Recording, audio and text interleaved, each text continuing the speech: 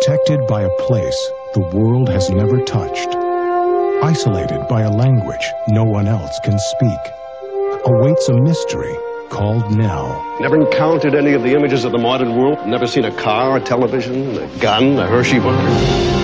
For a man of medicine, she's a discovery he must protect. It's like there's no one else in the world. She doesn't need anybody.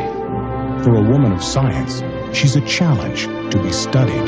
She's been completely isolated. A blood test would pick up childhood disease. You said she can talk. Yeah, but it's some kind of language of her own. She talks to me. I didn't ask for that. She did. If she's ever going to leave that cabin, she's going to need skills she doesn't presently possess. How do you know she wants to leave the cabin? You want to have her grow up in a lab?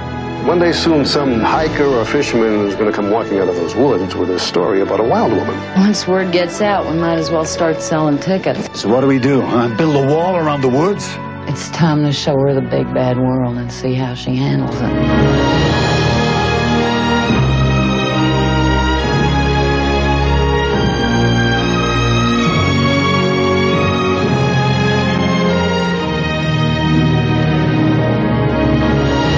Scared? They could never understand her world, but she helped them discover how to understand theirs. Two-time Academy Award winner Jodie Foster, the star of Schindler's List, Liam Neeson,